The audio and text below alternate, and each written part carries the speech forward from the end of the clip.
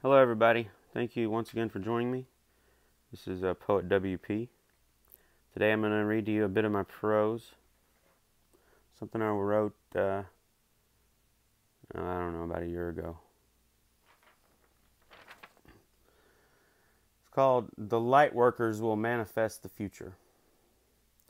Our societies are beset from every angle with towering monuments of evil. And they have always been there.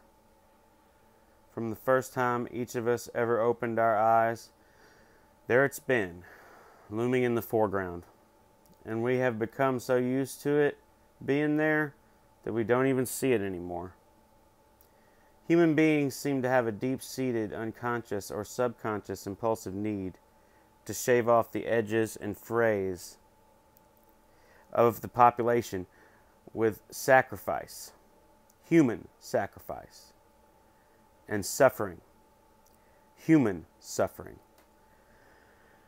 We harvest the suffering, we harvest the sacrifice with labels of ideology, with justifications of our belief systems.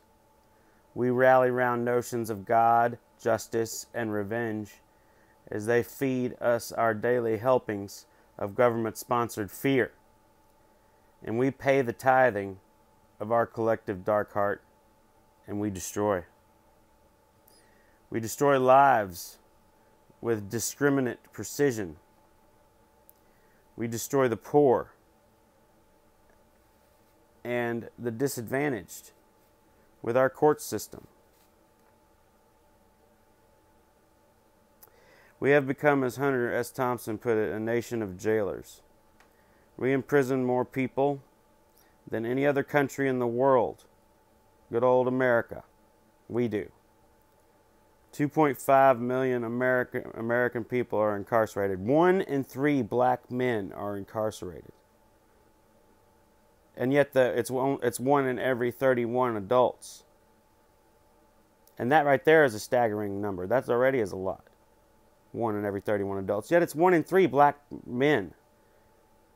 That should tell you about the inherent bias of the system, especially when if you look at a statistical percentage-wise, black people do not commit more crimes than white people. It's just a fact.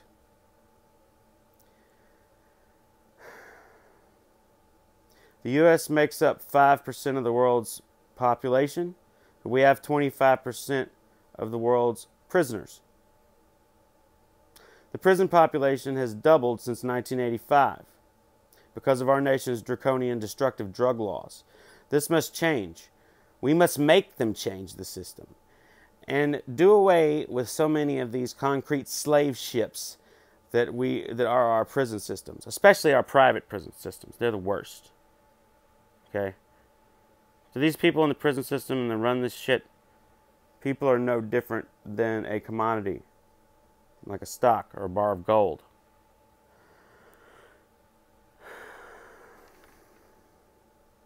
It's time to wake up. Wake up or be damned. That's what's going to happen. You're going to suffer if you don't wake up. And there is war. And we kill 10 times as many of them as they do of us. And that's at a minimum. Over 2 million indigenous people have been killed in Iraq, in the Iraq War. And don't kid yourself, folks. The war was fought and is still being fought in other nations around Iraq for the sole purpose of so that only the corporations can profit from it. So they can get an economic foothold in the region where all the majority of the world's natural resources are located. They want to establish military bases.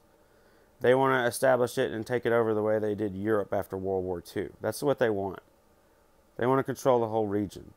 That's the goal. They'll invade every country eventually.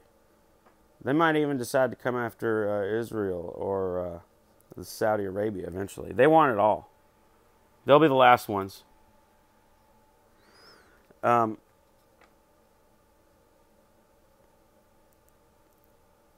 Every other reason they give us for these wars is pure lies and propaganda. They never let a great tragedy go to waste. They use the same old, tired Hegelian dialect formula on every other generation, and they get away with it. But they're not going to be getting away with it in this new age of Aquarius, because this bullshit ain't going to fly anymore. They create a big problem. Then they get a big reaction out of the public and stoke the fires of outrage with inflammatory propaganda.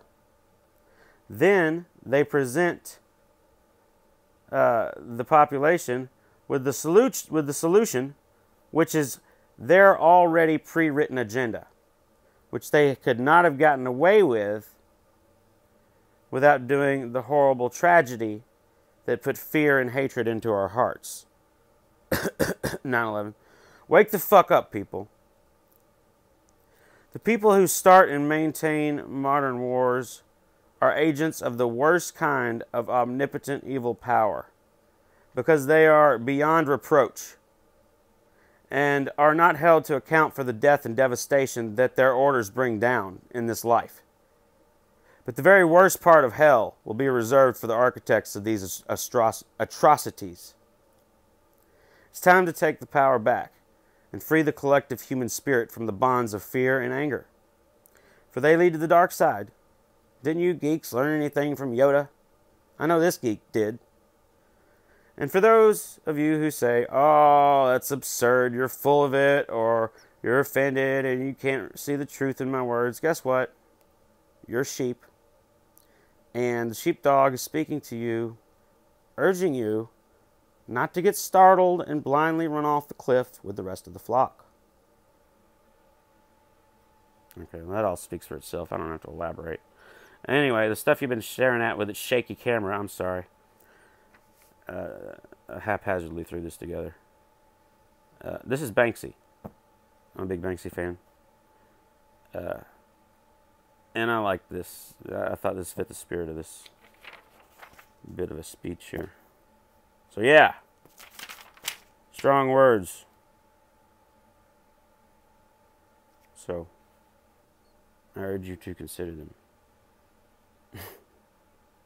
Thanks for tuning in, and I'll do some more lighthearted things next to ease the blow a little bit from this one had some teeth, so okay. Hope you like it. Thanks for tuning in. Okay, like, share, and subscribe if you're so inclined. I try to post videos every day. If I don't do it every day, then I'll try to do 2 the next day. So thank you very much, and I'll see you on the next one.